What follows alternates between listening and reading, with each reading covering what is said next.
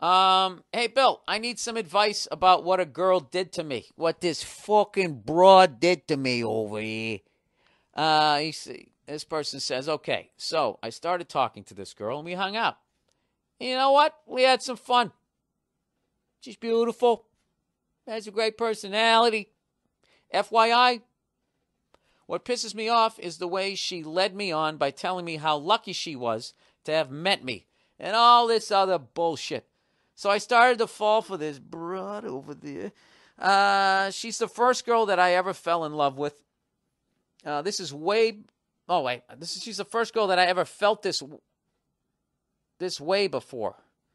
Now was that me or him? She's the first girl that I ever felt this way before. No, that's him. And it's both our first year in college. So out of fucking nowhere, she tells me that she's got a fucking boyfriend, which got me fucking mad. The guy's dropping the F-bomb. I'm believing it here. So my question is, why did she lead me on just to drop me for some other fucker? Is this guy Mexican? For some other fucker? I'm stupid because I still like her. Set me straight, Bill, and tell me what you would do in that situation, and if that ever happened to you before. Thanks. Oh, Jesus, did it ever happen? Oh, absolutely. I've been both of those people.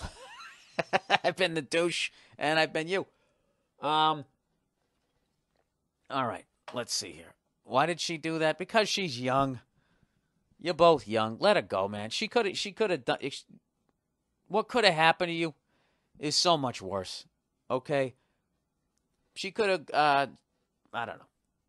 You could have married her, had a couple of kids with her, and then you find out that she wants to be with somebody else. That could have happened. You got off easy. You're young. You're in the prime of your fucking life. You know. You're in your first year of college, dude. You're a number one draft pick. You got your whole life ahead of you. You know? I mean, like the level of fucking ass that you could be banging right now just out of the sheer potential that your life still has. And what's great about at your age, you don't really have to prove anything. All you have to do is be majoring in something that sounds like there's a bunch of cash at the end of the rainbow. You tell a fucking couple jokes, you're in there. Okay? So whatever.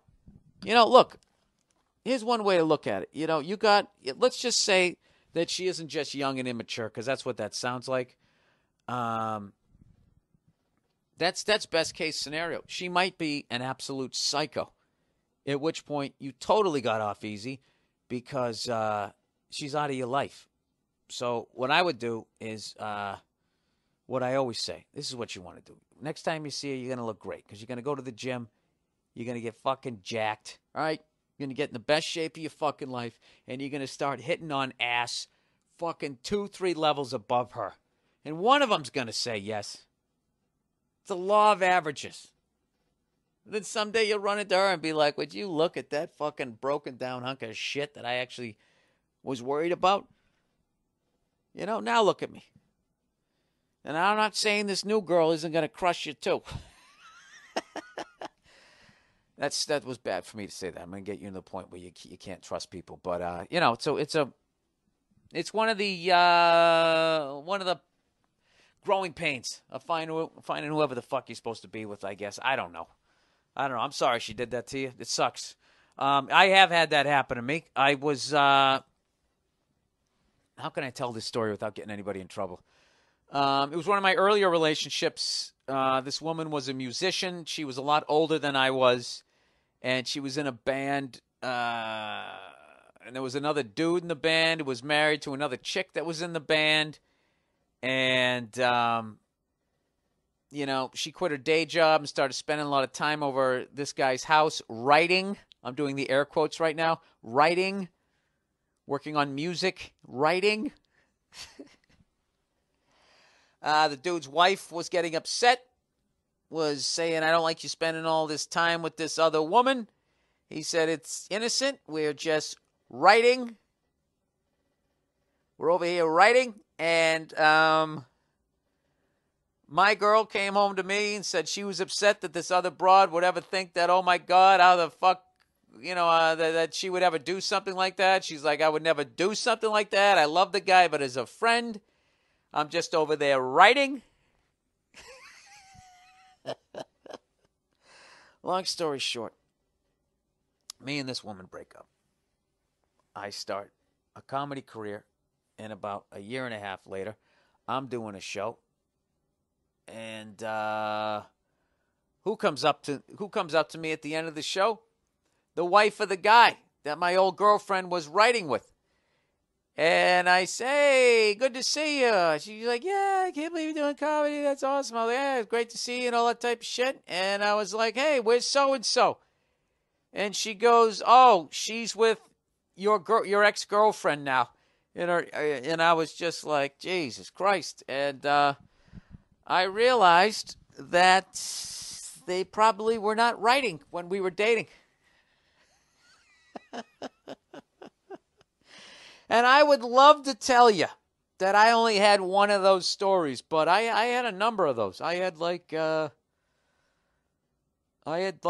3 women that I know of that did that, you know. And then I fucked around too in relationships. So, I mean, what are you going to do? Well, you give some, you take some, what are you going to do? It happens. It happens. People, human beings, they fuck up. They make mistakes, you know. But you got off easy. You got off easy. Jesus Christ. I told you that fucking story, didn't I? I know I told this one before that time. Oh, my God. That was right when I knew I was going to be a comic. I went to one of her shows, and they were in this band. I can't say the name of the band. All right? I'm not trying to get anybody in trouble, but they made these sweatshirts for the band that they were selling after the show, and they were all white. And they said the name of the band in like this Miami Vice pastel. Okay? And it's the early 90s, so the pastel look is fucking at least, I mean, that was mid-80s. This is early 90s. So, they're going to sell these after the show, and the woman I was dating said she wanted me to wear the sweatshirt during their fucking show. And everything in me was screaming, going, I don't want to do this. I don't want to do this. But for some reason, I was at that age, I was afraid of having a confrontation. And I fucking did it anyways. I sat in the crowd at their fucking show. They had an outdoor show during the day, and I sat there with a sweatshirt on, written in pastel with the name of their band. Ugh. It's unfucking believable. Why didn't I just say, that was so much of my adult life, was learning to just say, no, I don't want to do this. Because I had like more of a, my childhood upbringing was, hey, sit down and shut the fuck up, when that is like the communication that is going on as you're growing up, like you will find yourself sitting at a show wearing a sweatshirt with pastel writing on it. And not knowing that you have all the power to be like, I don't want to do this, and take it off, or just not put it on, But I'm glad I didn't say no, because the only way I knew how to say no then was I really would have hurt her. I couldn't just say, listen, I'm not wearing it. It's too effeminate. Okay, do you have any guy ones? Do you got a black one in there with like it's written in something other than pink and aqua fucking blue? All right. I was kidding. Who? If I really loved her, I wouldn't have had a problem. If I was really comfortable with who I was, I would have cut the sleeves off. I would have tied it off, right? Just fucking skipped right down the aisle, professing my love. But I didn't love her, so I don't give a shit that she banged that guy in the band. Good for her. Good on you, lady from my life, fucking 25 fucking years ago.